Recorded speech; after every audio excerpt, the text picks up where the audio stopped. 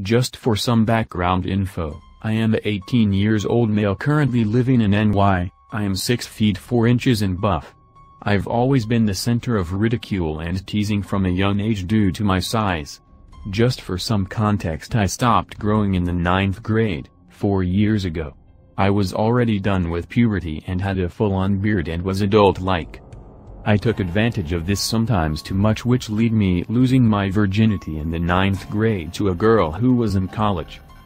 This story takes place when I was in the 10th grade.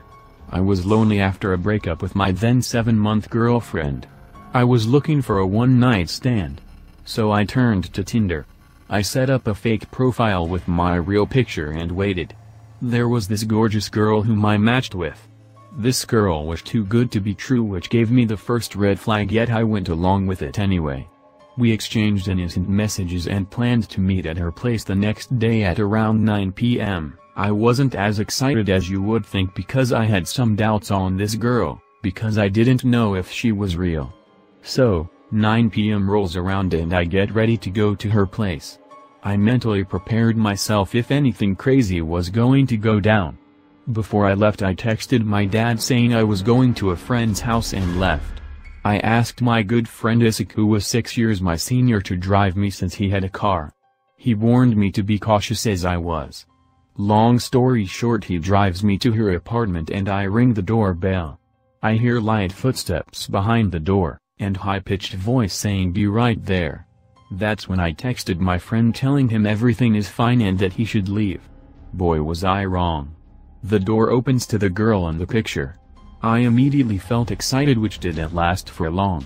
On my Tinder account I wrote that I was 24 when really I was only 15. She, not knowing this, swiftly asked me if I wanted a drink.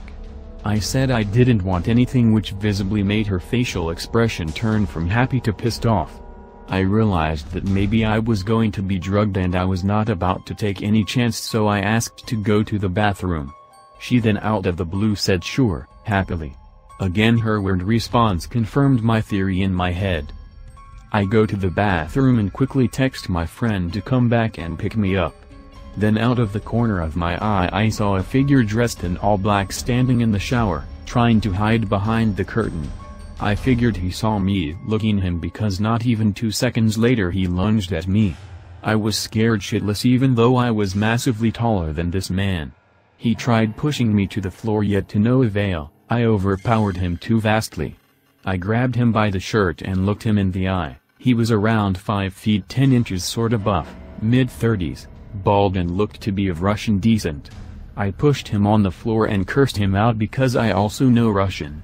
He tells to me fuck myself, which is when I punched in the face. There I was, a 15 years old retard in a bathroom with a knocked out man. I panicked, but I keep my cool and took out my phone and took many photos of the man. By then my friend texted me and told me he was outside of the building waiting for me. But also by then the girl opened the door to bathroom and started to scream. I pushed her with all of my power and sprinted the hell out of that apartment. When I got to my friend's car I frantically explained to him what happened. Only then I realized I could have been drugged or worse. I obviously took screenshots of her profile and messages between us. Even though I had all the proof in the world to lock those assholes up, I didn't because I was that scared of my parents and lied to them. Moral of the story: be very cautious when dating online.